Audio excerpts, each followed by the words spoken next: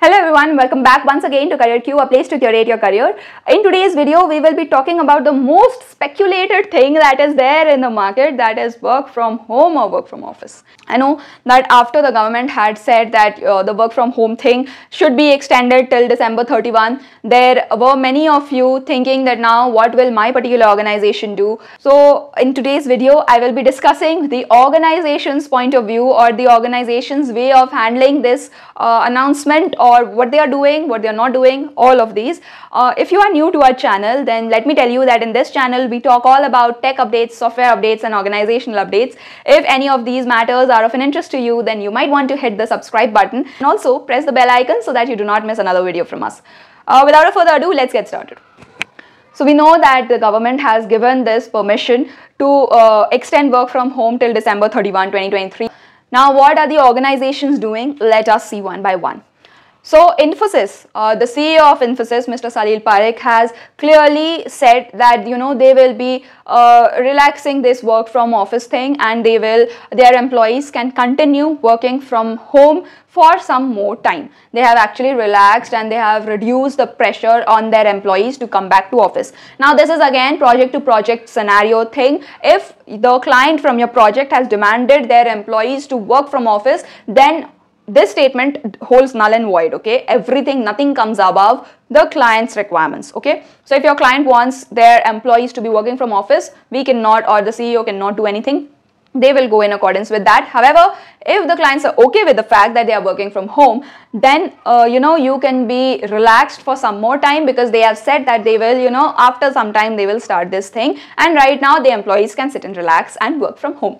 This is a very good news for all the employees who are working in Infosys. If you are getting an extended work from home, big congratulations.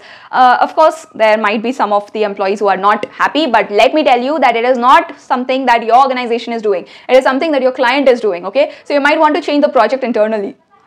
Just kidding.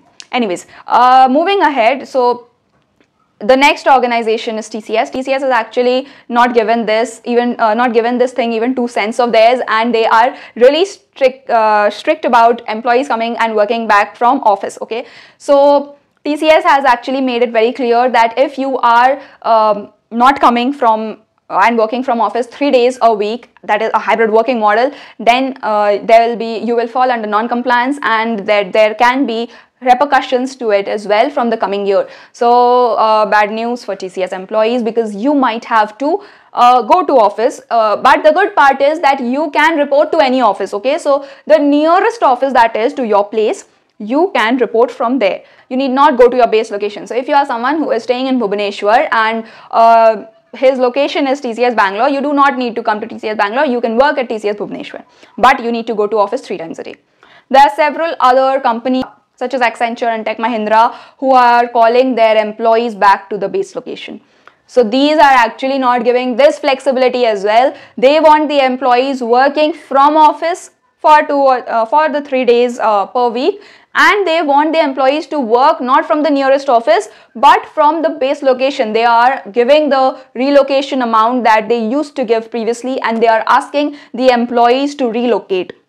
So yeah, these are the different reactions of the employers. Some are okay with the work from home, some are not okay with the work from home, some are very strict, some are not so strict for work from office. So different organizations are taking different methods of dealing with this new thing or new regulation that they have, that the government has said. As it is, as I had also said in the previous video, that it is only for SEZs, okay, the special economic zones. So if your organization or if the office doesn't fall in an SEZ, then this thing does not apply to you at all.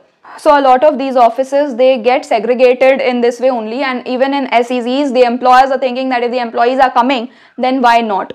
Let them come. As it is, this model or this extension has been given to get a smooth hybrid working model. So if there are people who are coming or who are already coming, or they can put pressure and they can bring in more employees, then why not?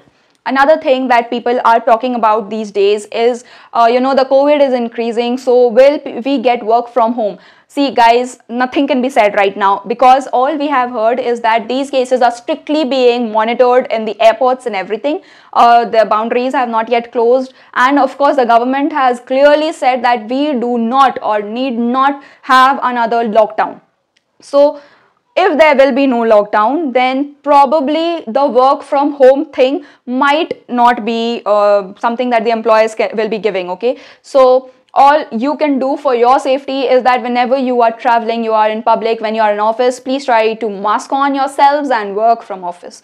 I know it is really frustrating, but since we are not having a lockdown and anything, we are not getting any regulation from the government itself, we cannot, or the organizations are not really, enthusiastic about the announcement, and they are not really working on it. They are like, if people are coming, let them come. If we can pressurize them and make them come, let them come. So they are taking that approach.